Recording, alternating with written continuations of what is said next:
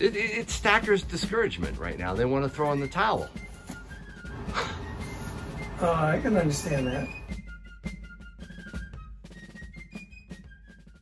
Hey everyone, thank you for watching Yankee Stacking. Coming on the heels of my last video on silver and gold and why precious metals should not be treated like a traditional investment, but rather as wealth insurance or a hedge against various threats, I decided to get my gold and silver dealer Tim Marshner's take on it. Gold, silver. How does he think precious metals should be viewed? Does he think gold and silver make great investments to build your wealth? In this video, you'll find out.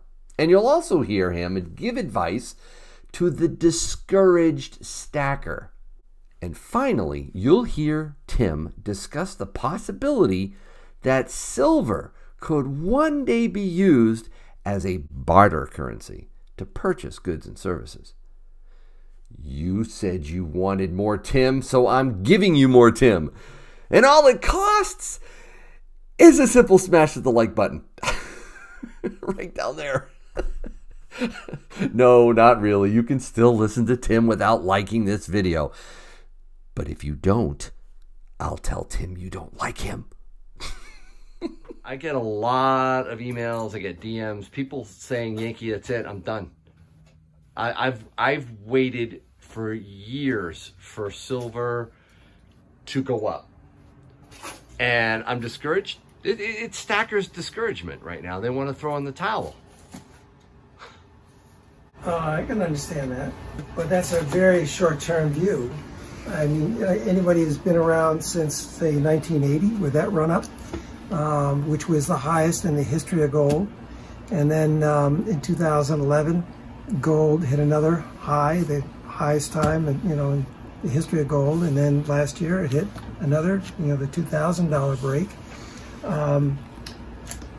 Gold always gets back to where it was. It may take a while, but it always gets back to where it was. Silver, on the other hand, it's still too easy to control. And, the only good thing about them keeping it down is we probably won't see any more of these massive shorts. Not for a while. I mean, it's not good business. If you want to short something like oil, that's, $70-something a barrel, and see if we can drive it down to 66 and then maybe start buying it back, like somebody did. I'm not sure who was doing that, but the metals, unfortunately, silver's cheap.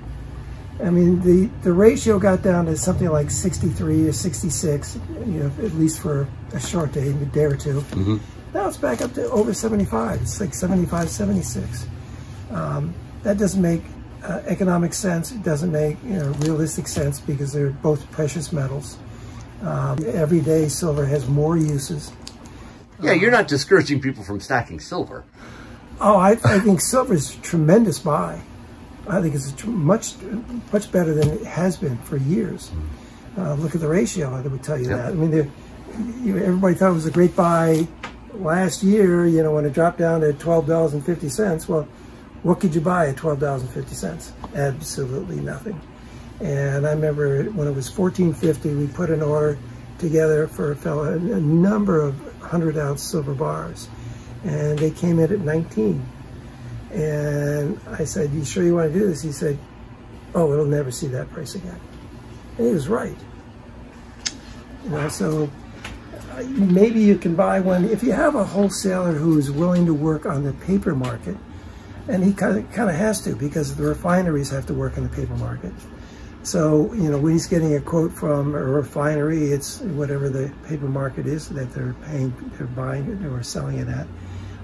The higher you go up the food chain, the closer you get to that paper market. But that's not an image of supply and demand, not even close. Supply and demand is way over that. And, the best indicator of that is I'm selling the Silver Eagles for, 36, 37 because of what they cost us. That's way over the current price of silver. What are you, 23, 30 or 40 or whatever it is.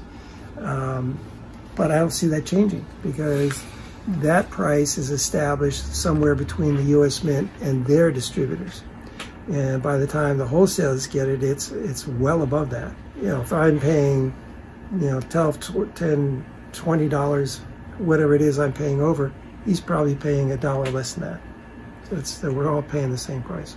You know, it's the fact is there's very little silver coming back on the market. I mean, it's being mined, but all those mines are shut down for almost a year. So they're coming back online, but 75% still comes from byproduct mining, 25% comes from silver mining. So what would Tim Marshner say to a stacker of maybe 3 to 5 years who wants to give up, who is looking at silver as a traditional investment that's going to make him money? There are better investments. If that's your goal, is to make money, there are better investments.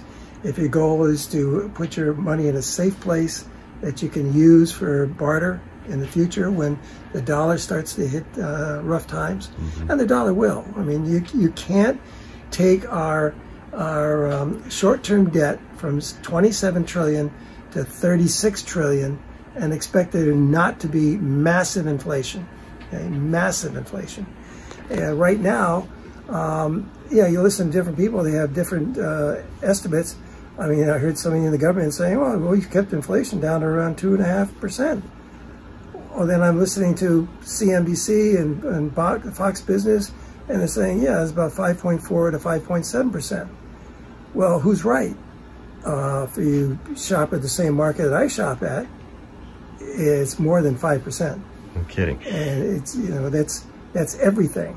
Okay, now we can't get chips to make cars. So what's going to happen? The price of the cars are going up. In the meantime, while we're waiting for those chips to be delivered in the new cars and new cars to be repriced, the old cars are picking up in value. So they're going up in price.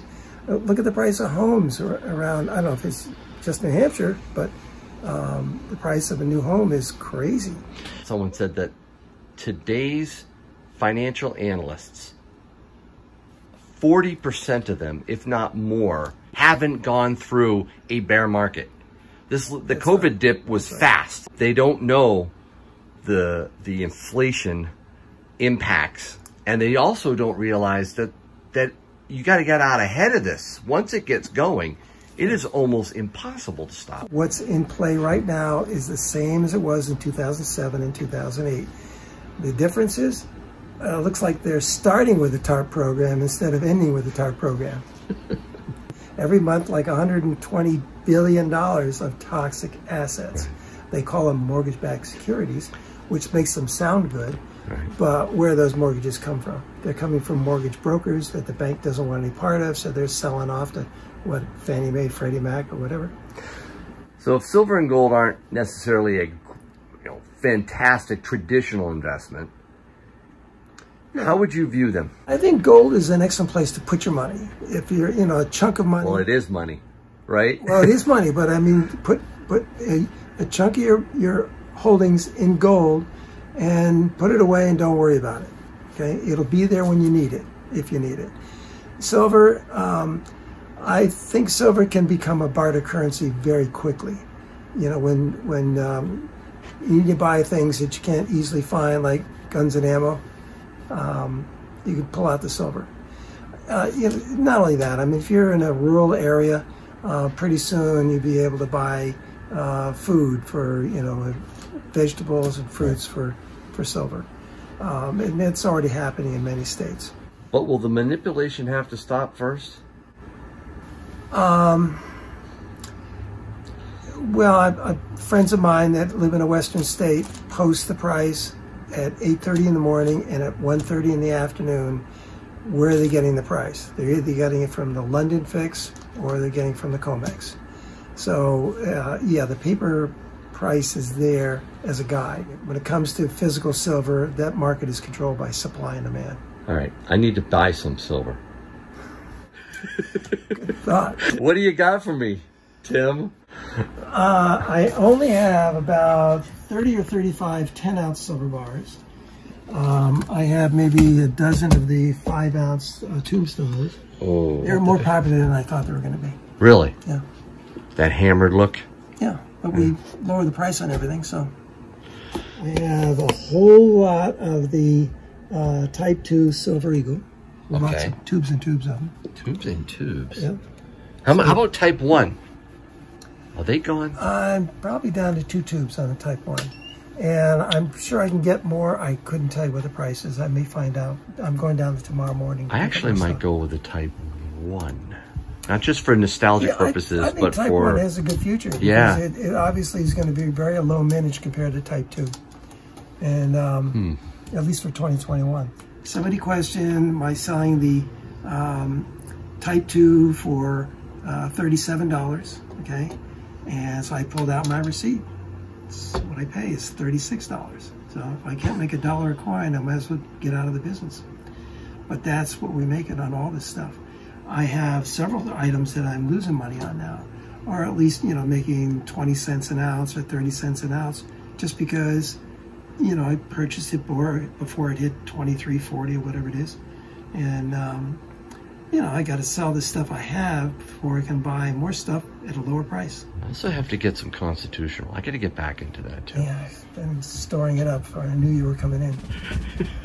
All right, thanks, Tim. It came in to take all my Franklins. I remember doing that. Thanks, buddy. All right.